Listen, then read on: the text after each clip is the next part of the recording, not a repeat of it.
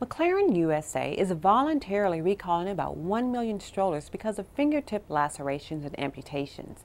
This recall involves all McLaren single and double umbrella strollers. The stroller's hinge mechanism poses a fingertip amputation and laceration hazard to the child when the consumer is unfolding or opening the stroller. The firm has received 15 reports of children placing their finger in the stroller's hinge mechanism, resulting in 12 reports of fingertip amputations in the United States.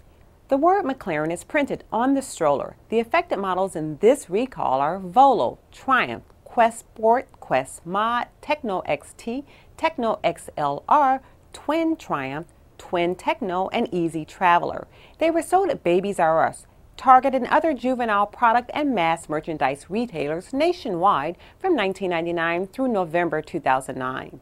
Consumers should immediately stop using these recalled strollers and contact McLaren USA to receive a free repair kit.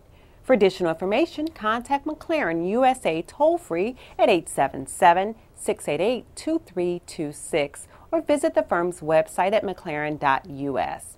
CPSC is still interested in receiving incident or injury reports that are either directly related to this product recall or involved in a different hazard with the same product. Please tell us about it at cpsc.gov.